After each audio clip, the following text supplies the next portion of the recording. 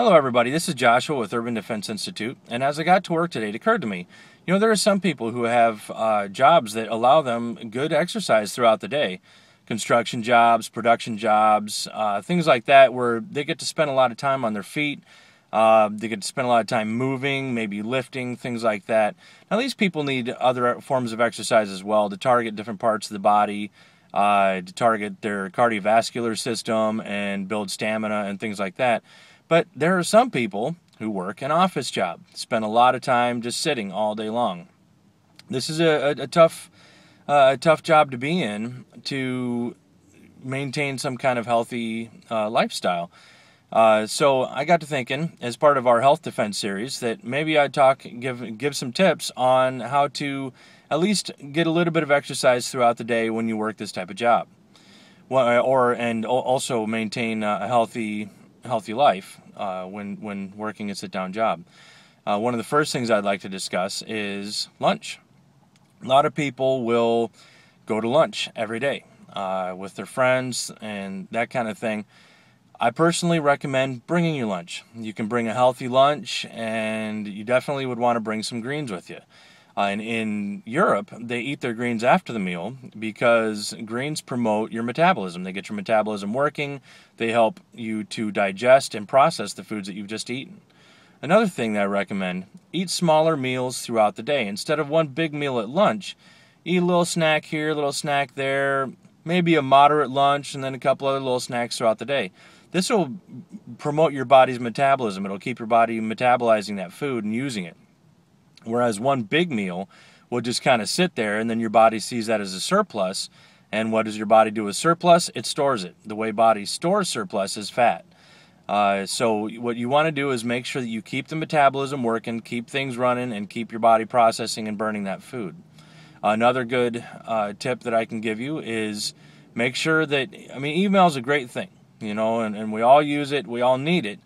But when you're in an office environment and you basically just need to ask a question to somebody, instead of emailing it, get up, walk over to their desk, talk with them. This is going to do a couple things for you. One, this is going to promote great inter-office relationships, which also isn't bad when the axe has to fall and cuts are coming down in your company, right? Because then people are like, hey, I like that guy. Don't get rid of that guy, right? They remember your face. But it also gives you an opportunity to exercise. You're getting up, you're walking over there. Sure, it's not a lot, but you know what? It's a lot better than nothing. Sometimes when you work in a job like an office job or a sit-down job, you got to take what you can get. Sometimes you have to make your own little things. So oftentimes I'll get up and just walk around just to walk around. Some people like to get up and walk around their building a few times, maybe at lunch or whatever, just to get a little bit of a walk in. It never hurts, right? Another great tip is make sure you park a distance away from the building. I like to give myself like a block or so. It gives me a nice walk in the morning, nice walk in the afternoon. Sometimes if I need to run out for lunch to go take care of some chores or whatever, it gives me that extra little walk there. Every little bit helps, and if you can get a few block walk in a day, hey, there's nothing wrong with that. You can see I've got a pretty good distance to walk. Every little bit counts.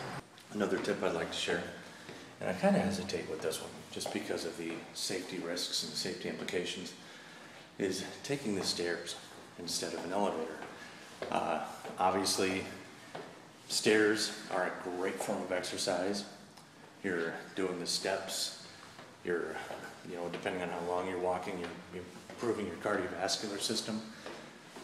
However, especially for you ladies, stairs can be a very dangerous place. Great place to be abducted. As you'll notice as I'm walking up these stairs, there's no windows, and quite a few of these doors require some kind of key to get in. So stairs can be a great place to get abducted.